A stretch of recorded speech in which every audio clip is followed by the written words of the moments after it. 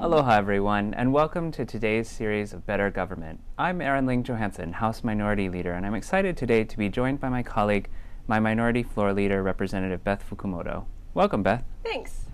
Today we're going to be talking about our Minority Caucus package, and we think that it's just a bunch of common sense ideas that really have some broader resonance out there in the public in terms of making some quality of life improvements for everybody. Why don't you give us some perspective just into the theme of the package and sort of the heart of it, Beth? Okay.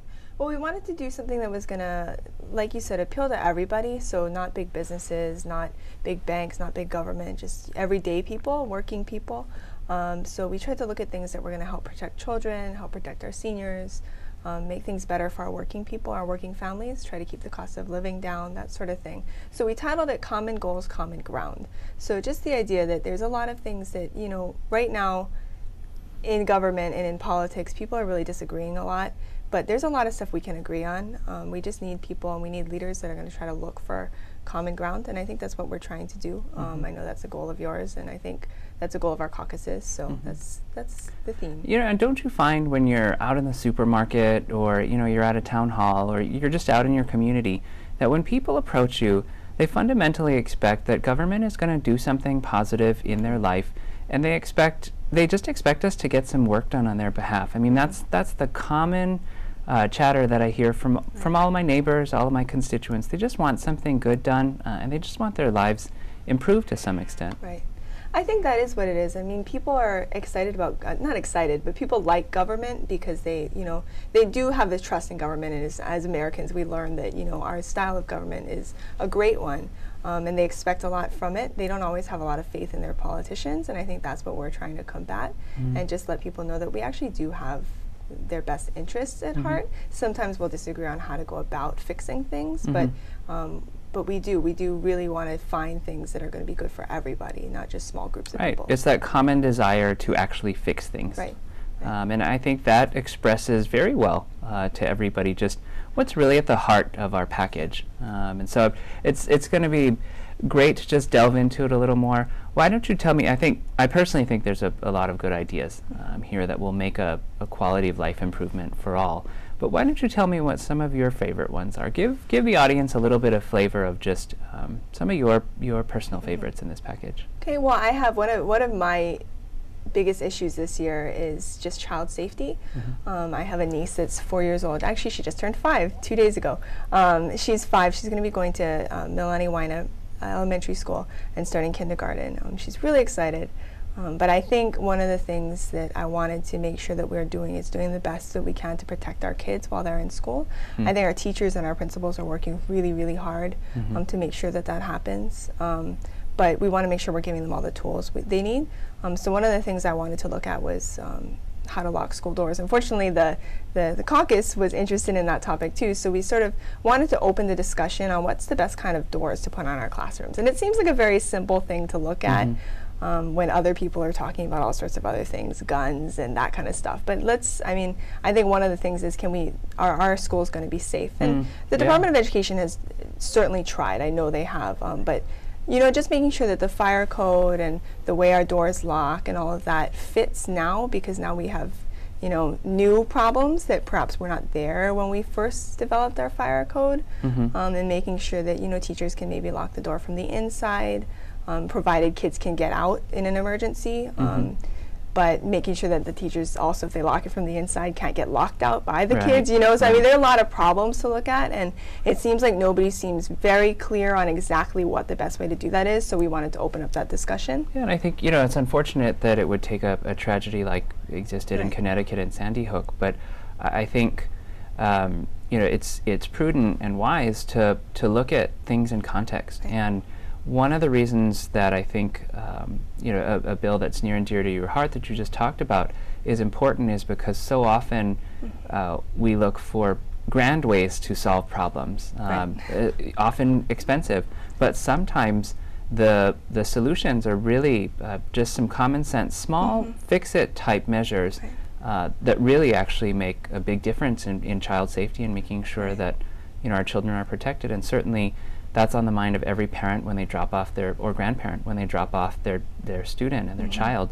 at school. You know, they're leaving them in the care Right. of the Department of Education and in the capable hands of principals and teachers. But we also have to give these administrators the right tools to keep everybody safe.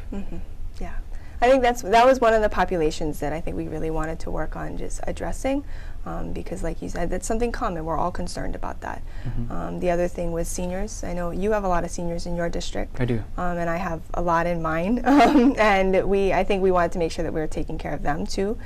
So we looked at different measures, financial protections and stuff for the elderly. But along those lines, just making sure we have enough physicians. So that's making sure, you know, our seniors can find care, our children can find care. And one of the things that we wanted to do was actually to put some money into residency programs in Hawaii. To keep more doctors here? Right, to keep doctors here. So I mean, we have a great medical school, and a lot of times our med students are having to go away to the mainland to find residencies. Certainly was a bunch of my friends who graduated from JAPSOM. Yeah. And they don't come back. A lot of them don't. I mean, some of them do, but a lot of them don't. And to keep people here, you're right. I mean, that's what we have to do. So that's one of the things that we're doing too. I think that's great. You know, it's a theme of seeking to reduce that brain drain. I mean, you know, the state-funded dollars are going to help run JAPSOM, and people are getting trained well. And it's a lot of these people really do want to stay here at home, and I think that's important for making our healthcare system more dynamic and for growing our economy. To have that knowledge base here and to have that high-skilled labor is an important infusion. So I think it's helpful to try to stem that tide. And we need more doctors. There's there are very few in certain fields doctors anymore, you know, whether it's OBGYNs or practicing obstetricians or others. So I think a lot of merit and promise in that one as well. Yeah, and I think our seniors especially, I mean, a lot of the problem for a lot of them is that their kids have gone away and there's nobody here to take care of them. And that to me is really sad, is that you know, their kids couldn't find jobs, so they couldn't stay, and now their parents are aging and they, you know, there's nobody there. So in the long run, I mean, a lot of times those end up being costs to the state. If we want to talk finances, things like not being able to find adequate care, not having families able to stay together so that children can help take care of their parents. And all that stuff is stuff we need to address, and sometimes it costs a little bit of money up front, but in the long run it's going to save us a lot of money too. Yeah, so really does lend credence to, you know, an ounce of prevention is worth a pound of cure. And I think in the long run that's very fiscally responsible for the state to explore ways you know, that we can be the ounce of prevention rather than the pound of cure. Right. Yeah. I think one of the bills that I'm very excited about in this caucus package, because it's particularly acute in my district. You know, I represent a lot of communities that feed into Joint Base Pearl Harbor Hickam or Fort Shafter or a lot of the military installations. But the Veterans Treatment Court, I think, has broad support within the Capitol, and it's certainly not just exclusively our idea. A lot of people support it, and people have introduced various versions of it. But you know, I think its time has really come, and I'm excited that it seems closer and closer to the finish line, because for so many veterans, once they come back from being mobilized, there are just some significant issues that many of us who haven't had to prosecute an actual war and be in those kinds of stressful situations face. You know, as hostile as some work environments can be, it's not the same. It doesn't engender post-traumatic stress disorder, and the way that manifests itself in many of our communities, I think requires some additional mechanism to adjudicate some of those issues, because they are complex ones. And you know, I think for the Veterans Treatment Court, I mean, that's a great way, vis-a-vis how we've done it in Hawaii with drug court or family court, taking a targeted approach to not just address the problem, but to hopefully explore that preventative aspect as well. That's one of the things that I think the judiciary is doing really well, is they're looking at specialty courts.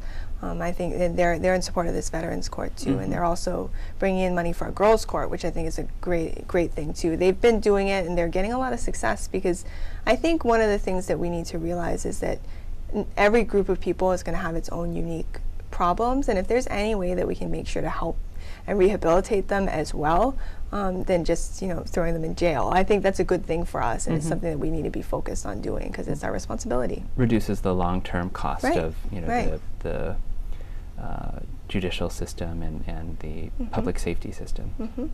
Yeah. What other bills are you excited about? Well, I think there's some common sense ones to help out small business. What's often lost in the conversation when we discuss small businesses is just what a job creator they are. And a job creator means that they are employing a lot of our friends and our neighbors and our family members, thus how important they are, I think, to our economy. And they're particularly important to Hawaii's economy. And I think we as a legislature really need to do more to help support them. And so some of the bills that we've introduced aim to do just that. And I think they're common sense extensions of things we've passed, whether it's exempting family members for workers' compensation, or the things that help reduce the cost because your family is essentially running the small business. I think that really will help some family-owned businesses. And we often look at ways of how to uplift people in this legislature, and I think one of the groups that we forget is that many of these small businesses are really just people. They may be an entity as a small business, but they are also people that need to be uplifted, and I think the legislature needs to do more to help these job creators that are employing our friends and our neighbors, and that includes looking at ways to unburden them from some of the burdens that they face that make it difficult for them certainly to survive, but it almost makes it impossible to thrive. And really, we have a lot of potential here in Hawaii, and if we unshackle some of these small businesses from a lot of the burdens that they face, I really think there's a lot of potential to be exploited, which is good for our economy and thus ultimately good for the state and good for all of our people, because it's those kinds of things that uplift working conditions for everyone, reduce the cost of living for everyone, and in so doing, improve the quality of life for everyone. Right. I was talking to one small business owner just yesterday, and she was saying, I mean, she's in a third generation family-owned business, so it's just her now running it. It's her grandfather's business, and she said, a lot of times the legislature doesn't understand that it's just me. Yeah, they think of businesses as corporations, and so there's an HR person and a finance person. She said, I have to do everything. So every little bit of paperwork that gets added on, every single thing I have to track, all of that, everything that's mandated is something I have to do by myself, and that's time taken away that I can be creating jobs for people. And she said, I'm the first person that's going to want to raise my employees' salaries to $20 an hour the minute I can afford it, but the economy is not allowing me to afford it. And I think we need to give her the opportunity. She wants to take care of her workers, and give her the opportunity to do that and create jobs. And I think a lot of small businesses do. So the ability to help them to do it in a way that is both feasible for them as a business and also great for the worker is a win-win for everybody. Right. I think also what excites me is just greater attention paid to seniors. With the ever-changing technology and just the gradual sophistication, particularly of technology and of other types of, unfortunately, criminals, sometimes the way we promulgate laws for our seniors just doesn't keep pace, unfortunately, with those crimes. And I think it's important to protect seniors from greater financial exploitation. I mean, there's so many ways now, unfortunately, that unscrupulous people and criminals can, adversely impact our seniors. And oftentimes they're one of the populations least equipped to combat these criminals. And so to have a bill in our package that makes it a greater offense to financially exploit those, who are, I think it's in their mid-60s and above, is important. I mean, it may not deter everyone, but it certainly serves as a deterrent for some people who will think twice about taking advantage of our seniors. Right. Yeah. One of the, I think for both of our communities, people are really concerned about their parents. I mean, you have multi-generations in your homes, in your communities too, and people are worried about it. And that's what we're trying to focus on here is, how can we help you take care of, your parents, your kids, but do it in a way that enables the family. And the family as a unit, and I think that's one of the common goals that we've been able to find with a lot of people here, even in this body, and with our constituents. So, yeah, I'm excited. I'm particularly excited about this package because I think it really is focusing on those everyday people and what's on top of mind for them. So. Yeah, and I think with respect to those everyday people, it's focused on helping provide and create opportunity for them, whether it's opportunity just in their personal lives or opportunity you know, in their working professions, or just that creation of opportunity for people is so important. And sometimes, you know, that's what gets people down is a perceived lack of opportunity, whether it's, you know, educational or economic, or just, you know, even quality time with their families. And so, you know, I think that that's important, opportunity for all. And, you know, and I think everybody in this building, no matter what your political philosophies, is here because everybody wants to see that opportunity. Now, we have differing ways of how we engender that opportunity, but I think that's a theme that you see in this package. You know, creating opportunity for all so that people have what they need to help, you know, to succeed. And in an optimal world, I think, you know, government either can be that catalyst, but government doesn't need to necessarily be the one to create the opportunity. But sometimes it can get in the way of it. And I think that's part of what you see in our package, that we just want to make sure that government is appropriately on the sidelines if it needs to be, or being that catalyst for greater opportunity for someone to seize those opportunities and chart their own course and make their own destiny if they so choose. Yeah, that's sort of been, I think, that's sort of the third part. We were looking at our communities and creating opportunity for people, and then also making sure that government is being completely transparent and serving people the best that they can. One of the bills that I really like, we're talking about asking the departments to post all their information online. So whether it's just looking at the state's financials so that the average person can say, well, how much is left in the hurricane relief fund? Because that's what people are asking about. They want to know. They put their money in, they want to know what's there. Or whether or not it's tracking CIP projects. So, you know, when is, for my districts, is when Kamehameha Highway going to get paved? At what point are we at right now? And I've driven over some of those potholes, so boy, they're bad. You know, boy, do I understand what it's people in your community want. Since the rain, yeah. And I think it's just, I mean, our senator said, you know, it's getting scary because you're starting to see people dodge the potholes on a one-lane road, and it gets a little nerve-wracking. So, you know, but people want to just know, okay, we're willing to pay our taxes, but where's the money going? How quick is it getting done? Why is it taking so long? And people, I found people are very understanding if you explain. But what we do so badly is just explain and be transparent. People do want effective government, and they want to know that it's accessible, that they can figure out what's going on. And I think you're right. There definitely is that frustration out there that, you know, yes, I do elect each of you to represent me, but, you know, you shouldn't be my only access point to information. And I think, you know, that kind of website that, you know, that might come up with DAGs through this legislation and or other initiatives is an attempt to give people that access to their own government, because it is their own. And I think everybody does want effective government, but at some level we all want to know what our own personal investment is yielding us. And, you know, people do that with their own home investments, with the purchases they make for their family. Is it good or not? And if not, why? What's not working? Those are the common sense questions that come up at the dinner table that I think our package is trying to bring to the legislative dialogue. Yeah. And I think I'm excited as well about, you know, some of the election reform measures that we introduced along this line of transparency. You know, just trying to ensure that there's greater dissemination of information about some of these major changes that we make, either in the city charter or the state constitution. I mean, these are the governing documents of both the city and county, as well as, or your county rather, as well as the state.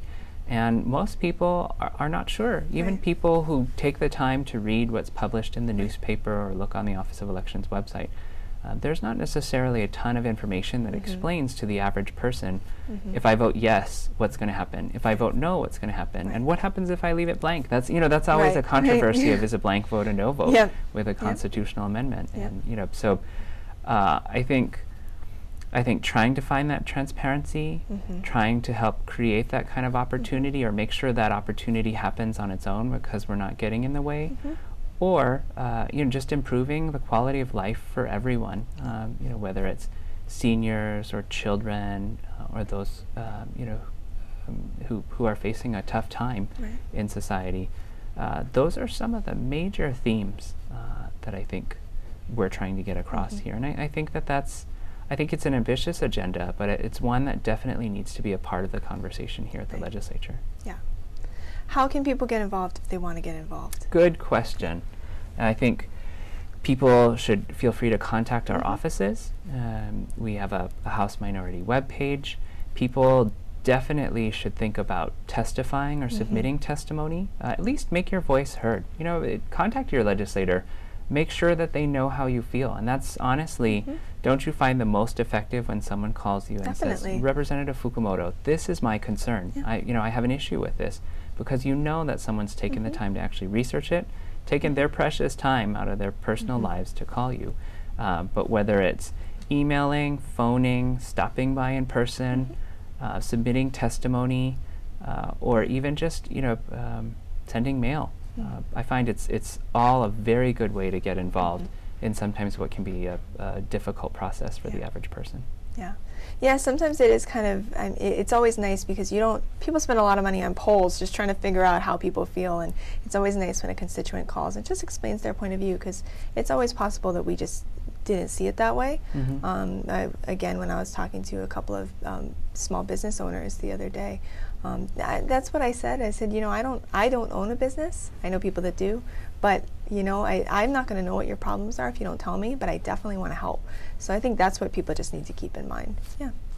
Well, I think that's a good note to end on with this segment of Better Government, that government is only as good as the feedback we're getting and your direct involvement, and we encourage you a lot just to get involved and make your voice known and make your voice heard, because I think that no matter what your perspective is going to make your government more responsive to you. And in the end, that's what your government should be. It should be responsive to your needs and your will.